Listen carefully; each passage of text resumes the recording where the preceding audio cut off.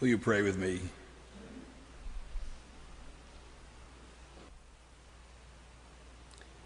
Oh God, out of the busyness and out of the noise, out of the troubles of our lives and our world, we turn to you. Grant us in these moments a sense of stillness and peace. And out of that stillness and peace, may we hear your voice, speaking loudly and clearly to each and every one of us singly, and to all of us collectively. And then give us courage to rise and follow. In the name of Jesus, amen. According to the ancient preacher, there is a time to speak and a time to keep silent. The Desert Mothers, who are our guides and companions this month, knew the importance of both. These 4th century or so women from the Middle East and North Africa knew the importance of a healthy balance and rhythm between speaking and keeping silent. And they realized that the quality of our speaking is often directly related to and dependent upon the quality of our silence. Leaving the everyday world of home and family they knew best, they made their way out into the desert to practice and perfect the art of keeping silent. And because they did, when the time came to speak, they often had something profound to say. Something profound enough that their words still have relevance for us today. But what exactly do we mean by keeping silent? How and when does this happen? Is it the silence of young love and young lovers, when merely basking and delighting in the glow of each other's presence is more than enough? Is it the silence of longtime partners so completely at ease and content with each other that no words are needed to know what the other is thinking and feeling? Is it the silence that engulfs you in the grandeur of a winter sunset or the serenity of a summer sunrise? Is it the silence that comes when everything that can be said and everything that needs to be said has already been said? Or the silence that sits heavily when you've run out of words or explanations or excuses or apologies? Is it the silence that hangs in the air as you wait to learn the results of a medical test or job interview or college application or birth announcement? Or perhaps the silence you experience in the presence of breathtaking beauty and wonder. But there are other kinds of silence too. There's the oppressive and dehumanizing silence of persons who dare not speak their mind because they are coerced into silence. And the crippling silence inhabited by persons whose words and ideas and opinions are routinely, blithely, cavalierly dismissed and discounted. Or the awkward and uncomfortable silence of those who choke back their voice and fail to speak out when love and justice demand it. Or the involuntary silence that comes in the aftermath of unspeakable tragedy or horror.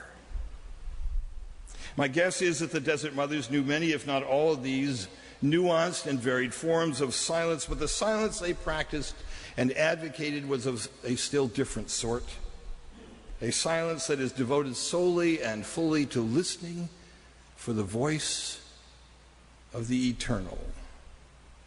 The voice They gave birth to the earth and every living thing in it right up to this very moment.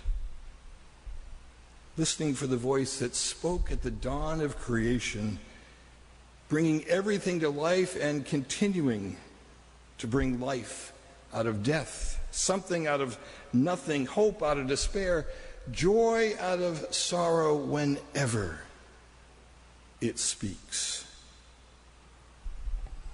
Essential as that voice may be, it is not easy for us to hear. Filled as our ears are with the mundane, the trivial, the inconsequential, sounds that deaden us to the mystery and wonder and joy and beauty of life itself. Following the desert mothers by turning our backs on the world and retreating to the quietness of a desert cave may not be an option for very many of us. But might we still somehow profit from their example and their wisdom? Last Sunday, Amma Sarah was our guide. This week, it's Amma Matrona's turn. We know almost nothing about Matrona, who she was, where she came from, what brought her to the desert, what she did there, what kind of person she was. All we really know of her are two brief sayings, 3 sentences in total. But those sayings are well worth repeating and remembering. Saying number 1, we carry ourselves wherever we go, and we cannot escape temptation by mere flight. Which is to say that if you and I think the solution to our troubles or problems lies in running away, moving to a new house or community, taking a new job or going to a different church, finding new friends, new activities, new companions, a new relationship or marriage, if we think that any of those things will fix us or cure our unhappiness, we are sadly mistaken. Because the one thing that remains constant amid any and all changes is ourselves. I once knew a young person who repeatedly told me about all the persons in his life that made him unhappy and what was wrong with all of those persons. And I kept gently trying to nudge that young man into thinking about what the common denominator was in every one of those situations and interactions. And it went right past that person. Unless you and I deal straightway with ourselves, nothing else matters. At best, those other options will bring us only temporary reprieve from the difficulties or unhappiness that beset us. We carry ourselves wherever we go. Saying number 2 from Amma Matrona is this: many people living secluded lives on the mountain have perished by living like people in the world. It is better, she says, to live in a crowd and want to live a solitary life than to live a solitary life but all the time be longing for company. If I thought saying number 1 was aimed squarely at me, saying number 2 runs even deeper. Truth be told, I am someone who finds my life and energy replenished sometimes by being off on my own and sometimes by being surrounded by people I know and love and enjoy, as well as by opportunities to meet new persons entirely. I suspect I am not alone on that score. What differs for each of us is the exact balance we need or prefer between me time and we time, between solitude and companionship. Amma Matrona recognizes our human hunger for both, but counsels that for most of us, being actively engaged in the world, yet longing for stillness, silence, and solitude, for time alone with God, is a healthier place to be than being off alone with God, wishing we were somewhere else. In the end, it's the balance or rhythm that matters.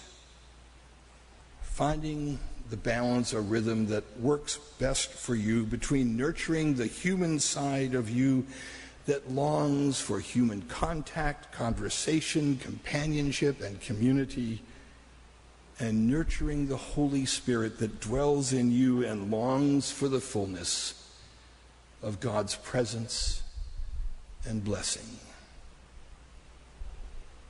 The parable Jesus tells in today's scripture reading is a story about God's utter joy and delight when people find their way home to God. For rule makers and law keepers, there are two kinds of people: those who are good and those who are bad, those who are in and those who are out, those who follow and play by the rules and those who don't, those who are worthy and those who are not. But when challenged by the rule makers and keepers of his day, Jesus refuses to be bound by their assumptions and way of thinking. Instead, he offers a different model, a model in which everyone is recognized and affirmed and accepted as a beloved child of God, and the only distinction that matters is the degree to which we welcome and buy into that or not. Whether we're moving in the direction of God and God's vision or not. What matters is not our self-proclaimed saintliness or sinfulness, because we are all a mixture of both.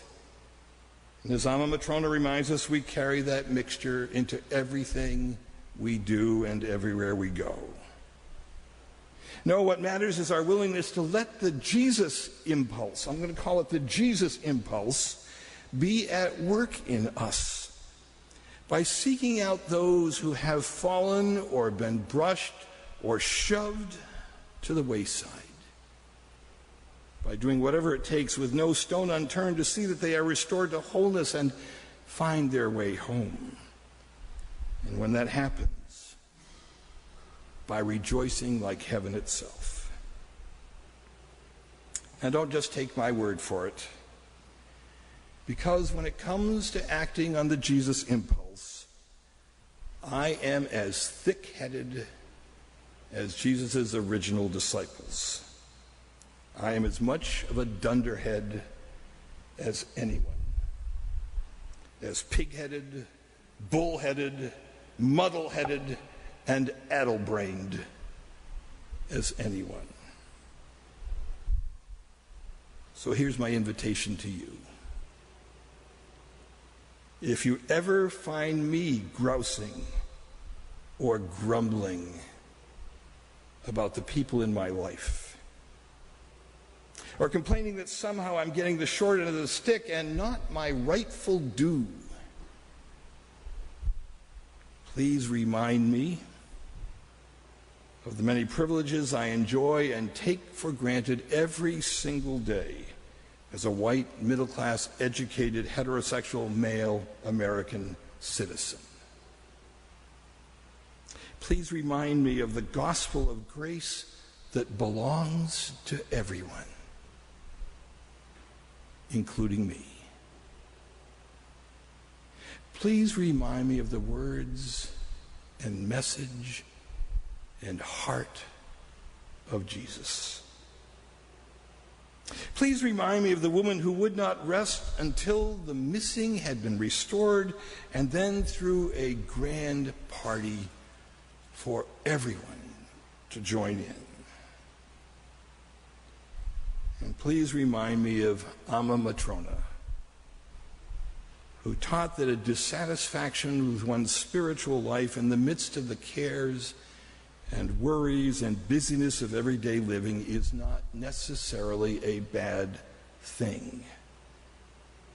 especially when compared to dissatisfaction with one's social life, when one supposedly is seeking union with God.